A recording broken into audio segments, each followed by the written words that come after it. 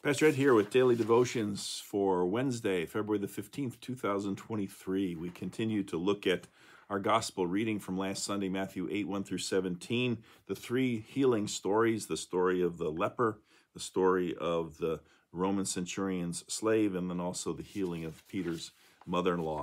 I'm going to read for you today verses 1 through 4 and then say a little bit something about that particular healing miracle.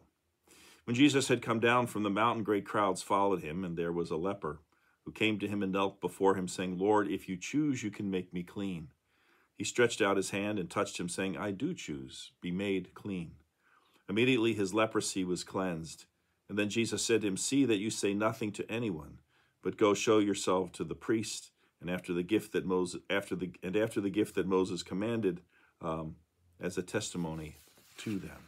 And so that was the ritual that you went before the priest to show that you were clean, that you were healed. Scholars point out the fact that the leprosy that we know that's technically, I think, called Hansen's disease, the severe leprosy that we're aware of, may not be what they're talking about here. Really, a whole variety of skin ailments were referred to as leprosy in Jesus' day. It doesn't make them any less significant or whatever, and because of the lack of knowledge, for sure, there was a general feeling that that it was contagious, and so they were ostracized. And with the severe forms of leprosy, that Hansen's disease, that has something that's even come down to modern times. There's a story about Dr. Paul W. Brand, a noted leprosy expert. He was the chief at one point of the rehabilitation branch of a hospital for lepers in Carville, Louisiana. And he had a frightening experience one night when he thought that he had contracted leprosy. He arrived in London after an exhausting transatlantic ocean trip and a long train ride from the English coast. He was getting ready for bed, had taken off his shoes, and as he pulled off a sock, he discovered there was no feeling in his heel. To most anyone else, this discovery would have meant very little, a momentary numbness.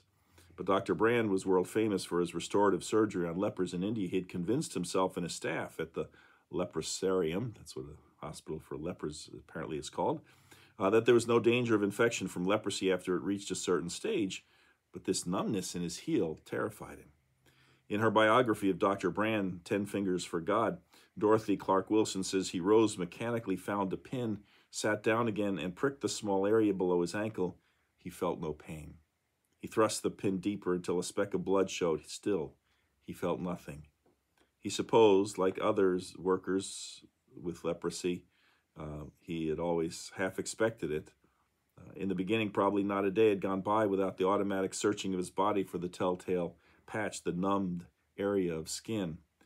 All that night, the great orthopedic surgeon tried to imagine his new life as a leper, an outcast, his medical staff's confidence in their immunity shattered by his disaster and the forced separation from his family.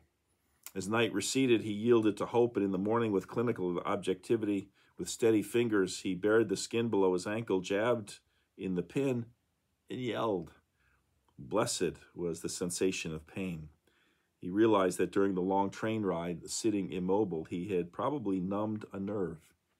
And from then on, whenever Dr. Brand cut his finger, turned an ankle, even when he suffered from agonizing nausea as his whole body reacted in violent self-protection from some kind of mushroom poisoning, he was to respond with fervent gratitude, thank God for pain.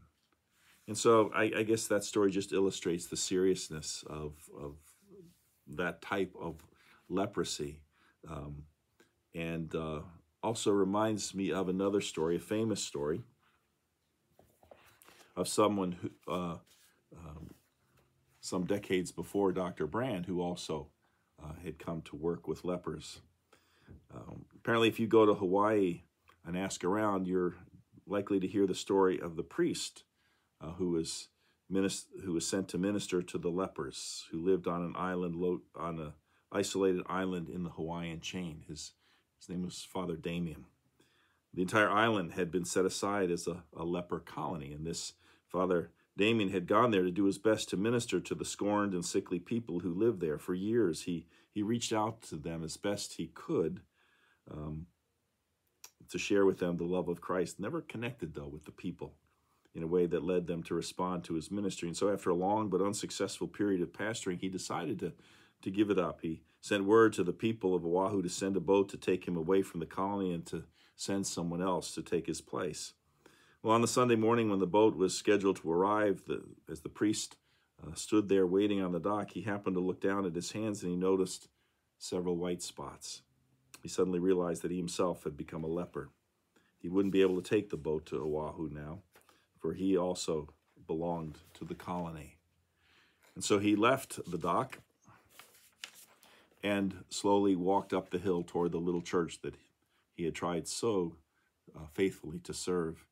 And when he arrived at the church some 2 hours later, he was amazed to find that for the first time the church was filled with people. They had heard about what had happened to him, and they now came to hear their priest. He was no longer an outsider. In other words, he had become one of them.